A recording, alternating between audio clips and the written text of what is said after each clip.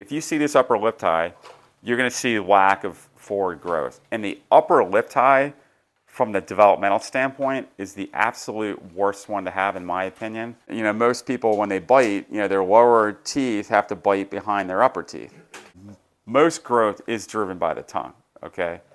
You know, when you're young, your tongue's like extending, it's spreading out, and that pressure is actually the primary driver of the growth of the face, and it grows the maxilla first, you know, forward and wider.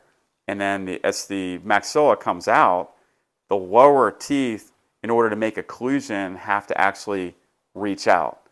So you'll get a forward movement of the lower jaw.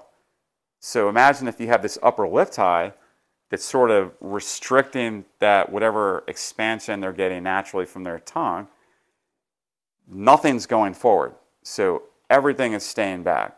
So the quickest pathway to have all your patients have reverse jaw structure and their tongues shoved down their throat for the rest of their life is just go ahead and don't diagnose the upper lip tie. It's like the worst mistake you can make, from a structural standpoint at least, and a developmental standpoint. Have you ever seen patients where, you know, their maxilla is growing out pretty nicely, and then they get a bite and they have a deep bite?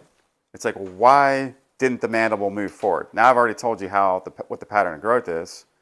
The upper jaw grew out. Why didn't the lower jaw grow out? The most common reason is a lower lip tie. The lower lip tie will really protrude the mandible. It really bunches in nice and tight with the mentalis muscle. And if you ask your patients to like try to bring their mandible forward with a lower lip tie, they're going to have a lot of trouble like doing that. So no surprise when you see the presentation of, you know, retrognathia. And that's like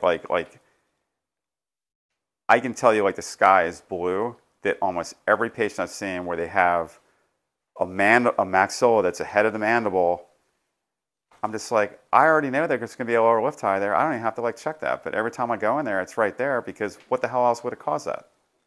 So, you know, and that's what I really wanted to go over with you guys, because it's like so common sense. I see it every time. It's like, see this, you see this pattern of underdevelopment. Now the buccal ties, since you brought that up, so the buccal ties are really going to pull the cheeks in tight. So what underdevelopment you think we're going to see with that? Lack of transverse growth.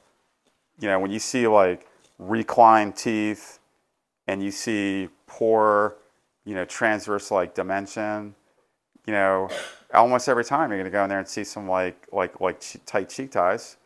And if you don't see the tight cheek ties or buccal ties, or whatever you want to call them, you're probably going to see a tongue that maintains really low posture, that never got up to like expand the maxilla.